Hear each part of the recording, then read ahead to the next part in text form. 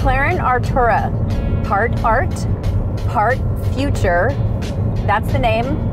This is the car. Let's drive it. We'll get in right away by talking about the chassis it rides on. It's an all-new carbon structure, which should make things extra stiff. It also doesn't hurt in the weight department. That's one of its biggest stories, is how light McLaren have been able to get the Artura, about 3,300 pounds. Now, if you compare it to, say, the NSX, that weighs in at 3,800 pounds, also a hybrid, so definitely weighs a whole lot more. But for McLaren, it was really important for them to make this as lightweight as possible. But let's go back a sec, because yes, in there I did say this is a hybrid, and not just a hybrid, but a plug-in hybrid. Drivers will get 11 miles of pure EV range from a 7.4 kilowatt-hour battery. An even more compelling number, 39 mpge. That's way better than a lot of other normal person vehicles out there. So the battery takes about 2.5 hours to fully charge with the plug. But if you don't want to plug it in, you don't have to, because the engine can charge it completely. Switch it into comfort mode and the engine kicks in. You can set the regen to max using a stalk on the steering wheel for when you want to go straight EV if you're getting close to home. The Artura gets a combined 671 horsepower and 530 pound-feet of torque. 577 of those horses come from an all-new longitudinally mounted dry-sump twin-turbo 3-liter V6. That's a first for the small company based in Woking, England. With all that lightness, that's a 0 to 60 time of 3 seconds. And man,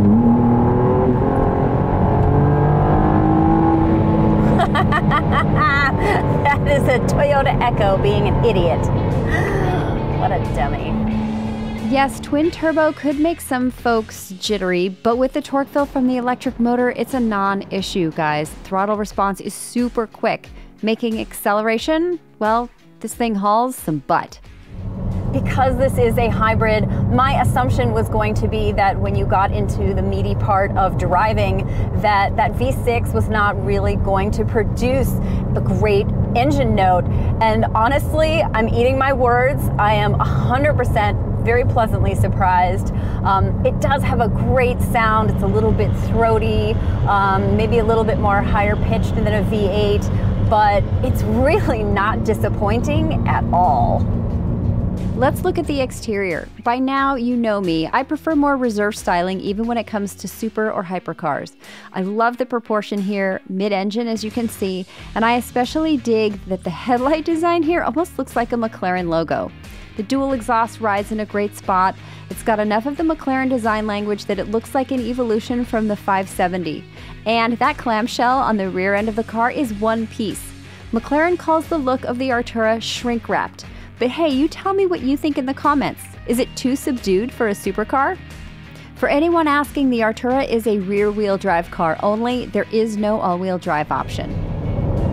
When you start the car, it automatically starts in E mode. So you turn it on and you really don't hear anything. You don't hear that amazing like crackling, growling, which might benefit your neighbors at 6 a.m. when you're heading to Cars and Coffee. It's good to note that in pure EV mode, you have a speed limit of 81 miles an hour.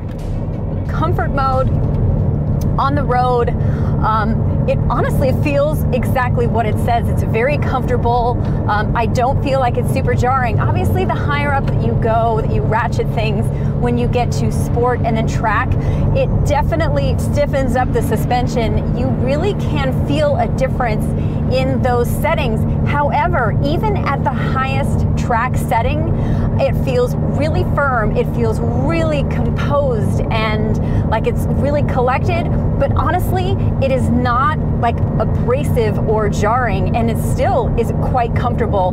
McLaren was determined when they were designing this, even though it's dipping its toe into the hybrid space and the electrification space, to keep this very much a driver's car as much as possible. They did that to me in two really significant ways. The first way is in the steering.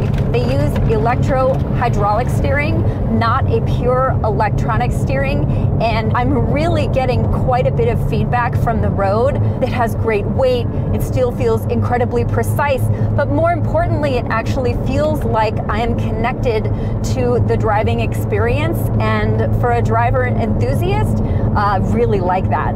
The second way that they did that is with the brakes. These are not brake-by-wire brakes, these are mechanical brakes. So there is no like regen with the brakes. You do all of that actually through the engine.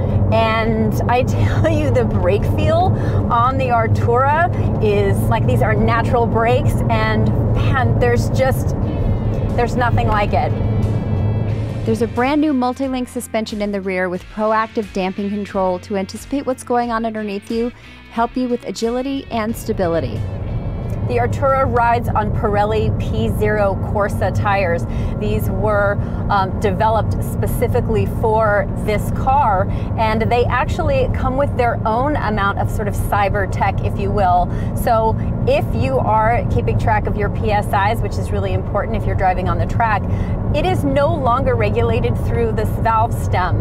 Now what they're doing is putting a microchip into the rubber so that you can check your PSIs more quickly and be able to make those adjustments as needed depending on how you're driving. On the road, the Artura displays great manners with all of its hybrid quickness. My drive wasn't full of intense, twisty roads, but when I did encounter turns, I felt stability plus. Of course, I'm not driving the car anywhere close to its limit, but when I am pushing it, there is an effortlessness to it. From the steering to the balance and suspension, it's an easy car to drive quickly. Taking turns in the Artura genuinely feels pretty effortless. I love the mid-engine weight distribution, of course, but when you combine like the steering and the stiffness of the chassis and I mean everything, it literally feels so effortless. Like I'm hardly doing anything and the car is just like putting itself exactly where it needs to be. I mean, there's so much control, so much composure. Honestly, this is really confidence inspiring. Absolutely fantastic. Let's talk about the transmission for a second. It's got 8 gears, automatic dual clutch only, but those gears are all forward gears. That's one more than the outgoing V8 had on it, but the packaging is the same size, and that's because you reverse the car using the electric motor, which incidentally is the size of a brake rotor and weighs 34 pounds. In E-mode, I do think that the transmission feels a bit clumsy, but once the engine kicks in, it's seamless when it comes to shifting. The way that the cockpit is set up is even more driver-oriented than their previous cars. Everything is within reach, and interestingly enough, they don't ever put anything on the steering wheel, but your controls are right here, both for suspension settings and drive mode settings, as well as shifting from automatic to manual, which is right here, and then your traction control settings are right here. So everything is literally within hand's reach. Your digital gauge cluster moves with the steering wheel, so if you need to pull it closer, a little bit like I do, everything is front and center, very much immediate, exactly how you would want it when you're driving. It's got the switchgear that you need and not much that you don't, and what is here works efficiently without a lot of redundancy. You do get an 8-inch touchscreen. I thought I would dislike the vertical orientation, but turns out it didn't bother me. It's just like my phone. Plus, that volume knob placement is pretty brilliant. It's got built-in navigation with a system that's fairly intuitive, but better than anything else, it's got smartphone integration. The seats are carbon, but don't let that fool you and make you think that A, they're fixed and that they're super uncomfortable. They're actually not. So McLaren has made these very adjustable. So for me, if I'm in a fixed carbon seat, normally it's really not great for my proportions. This one is highly adjustable. They've also moved the controls for the adjustability up to the front, so you're not jamming your hand down between the seat and the door. Overall, I honestly think these seats are really comfortable. You don't have a lumbar adjustment, but there's so much support there that you don't even really feel like you need it. As for visibility, I really have no complaints. I look over my right shoulder, I look over my left shoulder, and I can really see pretty much everything. It's not your typical supercar, massive B-pillar issue. So, well done. While yes, this is still a supercar, McLaren did pay attention to their customers who were actually looking for a little bit more in the safety features, the ADAS department. So you will get things like lane departure warnings, an adaptive cruise control in the Artura. Those are options that you do have to pay for, but they're available if you want them. Another argument for using the Artura as a daily, you get 6 cubic feet of space in the frunk. Might hold some groceries, right? The Artura is definitely not a bargain proposition. Starting price is significantly over $200,000. But the good thing is it really does hold its value very well. We at Kelley Blue Book really do care about that. If you care about that with your car, you can go to the link above and check out what your car is worth. I'm guessing it's not going to be over $200,000, but you never know.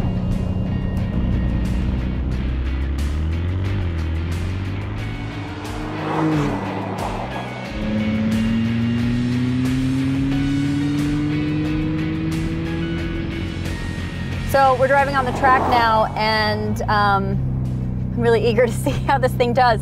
I have a feeling it's going to be pretty great. The one thing that we are going to try is something called variable drift control.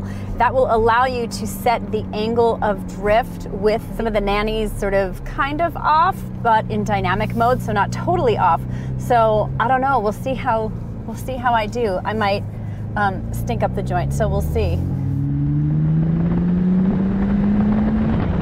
So we're not going to take a whole lot of speed into it, but right here. I mean, you can definitely feel it getting a little bit sideways, but you can also feel the nannies kind of pulling it back in if you're a complete idiot like I am. Yeah, the acceleration with that electric motor is so fast, and these brakes, oh, they are just rock solid.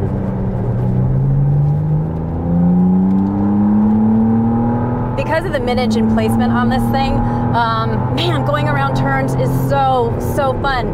You basically feel like you're turning around the center point of this car.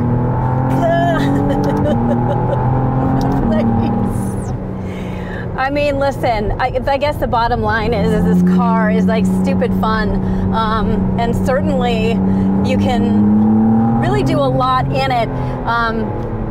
And the nannies, thankfully, are gonna make sure that you don't get into too much trouble. Just turn, now accelerate left. And brake. Downshift 1. And we're gonna pit on the left side.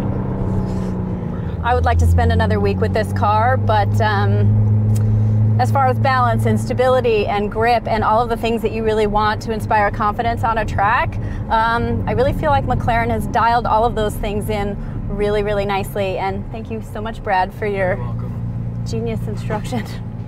I'd be still out there without you.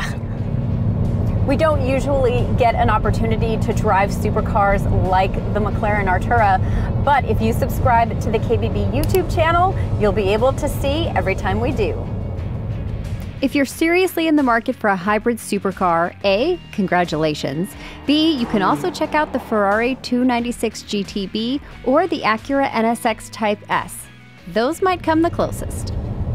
Technology, the environment, there are a lot of things that are forcing automakers to rethink the way we build cars and drive. And I am going to go on the record saying that I think the McLaren with the Artura have done a really beautiful job straddling the line between high tech and performance, but still giving the driver a great opportunity to drive the way that we sort of remember and used to drive. There's still a connection to the road, and I think with the Artura, they have absolutely nailed it. Well done.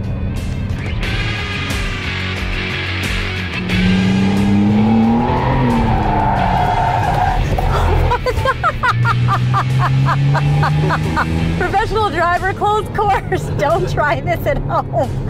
I can't imagine what the look on my face is like. All right.